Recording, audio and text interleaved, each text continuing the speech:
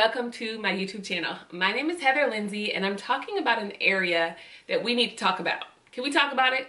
Millennials, can we talk about it?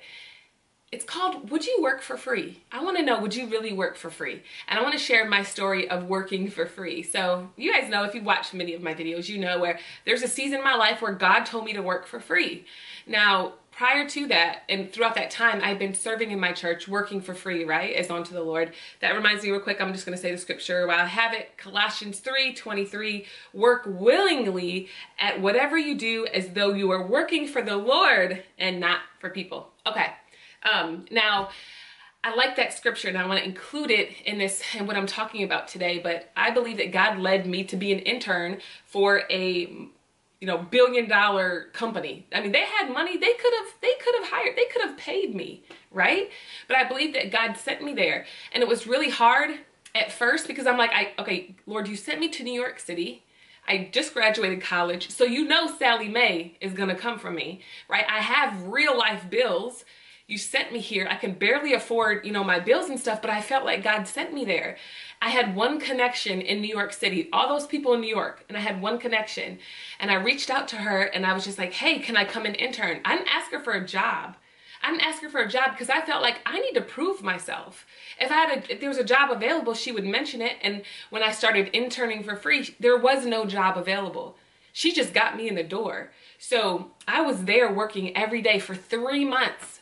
I would work 40 to 80 hours a week, y'all, for free. I served, I ran coffee, I ran donuts, I ran lunch, I ran up and down them stairs every single day. I did whatever needed to be done. I was I was proactive. I went above and beyond. And I'm going to tell you guys this. I just feel like we're a generation that does not like to work hard. We don't like to work for free. Everything is about monetary. Can I get money from this? But the thing is this, what if God's sending you somewhere and monetarily it don't look right? Now, I really like Proverbs 13:4, and I'm going to read that to you. The soul of the sluggard craves and gets nothing, while the soul of the diligent is richly supplied.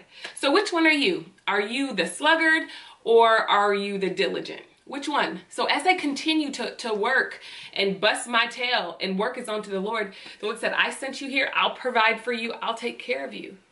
Yeah, it was hard. Yes, it stretched me. But I didn't go around and be like, well, I'm sorry, I need to leave, like as if I was entitled. You know what I mean? And some of us are so entitled. We are not willing to sow anything. We're not willing to put anything into the ground.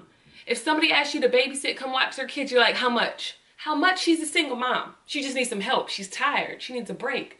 She just don't have no money. And the thing is this, like that scripture, will you do it as unto the Lord? Or is it about you? Well, I'm busy. I got plans. I'm sorry, I got too much going on. The thing is, you're believing God for a family. You're believing God for all this stuff, but you're not willing to serve anybody else because it's all about you. It's all about you. If you don't get the stage, then it's like, okay, I can have the stage. I want the stage. I want this. I want that. But are you willing to go behind the scenes and serve for a season before you see the stage? I knew God called me to the stage. I knew I was going to preach one day, but I learned service when I worked for free from my old boss in that multi-billion-dollar company that I worked in. I knew they could pay me, but I didn't walk around like, oh, I'm just an intern. My role is not important. No, I made myself so invaluable that when I went and took a break, I remember I went home from Michigan for Thanksgiving. They were all like, oh my gosh, we went crazy without you. We have to hire you. We have to give you a job. I made myself invaluable. And are you willing to sow into anybody else other than what benefits you?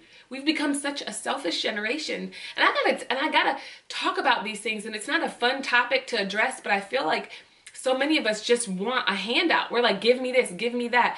And then there's another flip side of it where you're like, well, how am I supposed to eat? How am I supposed to live?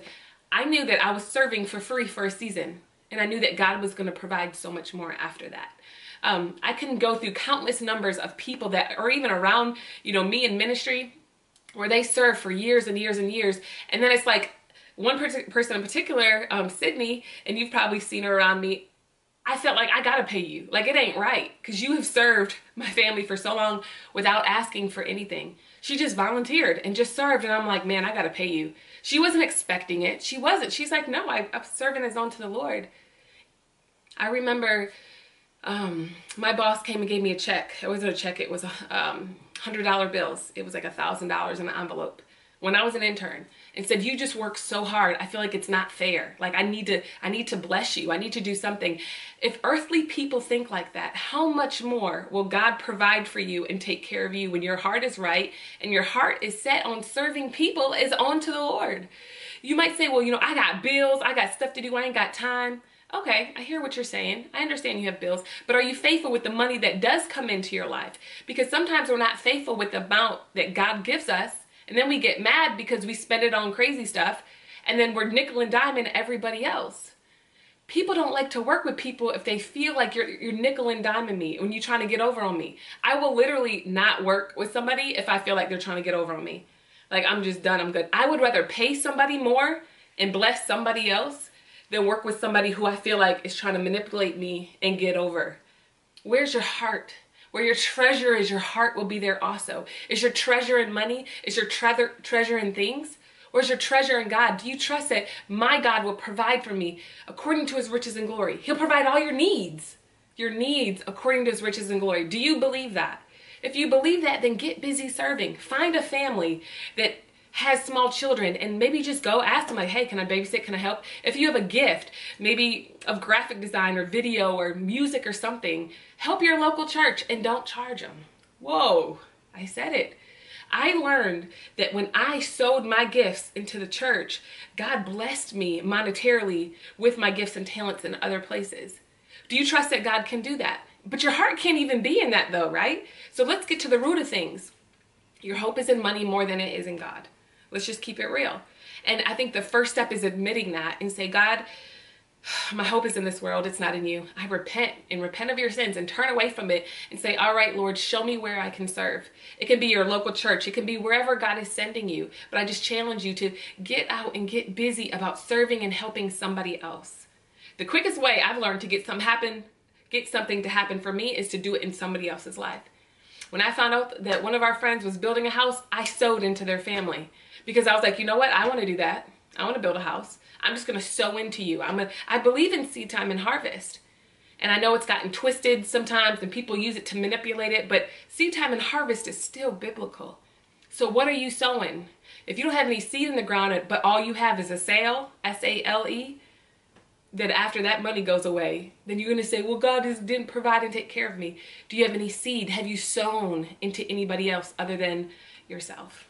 All right. I love you guys. Can we just group hug? Let's just group hug. But I love you guys, and I pray that you just receive this. Make sure you register for the 2019 Pinky Promise Conference by going to pinkypromiseconference.com. If you watch this after the conference, it's okay. We got a conference every year. pinkypromiseconference.com. Make sure you check it out. Love you guys.